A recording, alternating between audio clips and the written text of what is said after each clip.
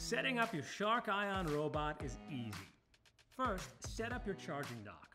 Place the charging dock on a level surface with its back against the wall. Place the dock in a space without obstructions that can easily be accessed by your Shark Ion robot. The more room in front of your dock without any obstructions, the better. Flip the Shark Ion robot over and install the two side brushes located in the box.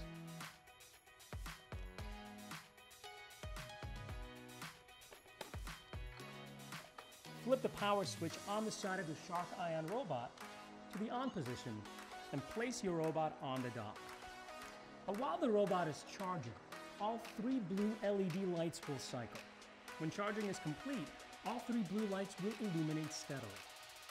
Prepare your home for cleaning. Remove all obstacles such as all loose power cords, clothes, toys, and low-hanging drapes. Use bot boundary strips to easily block off obstacles or areas you don't want your robot to enter. Press clean, and send your robot into action. Try setting up the Shark app on your smartphone to control your Shark Ion robot from home or when you're on the go.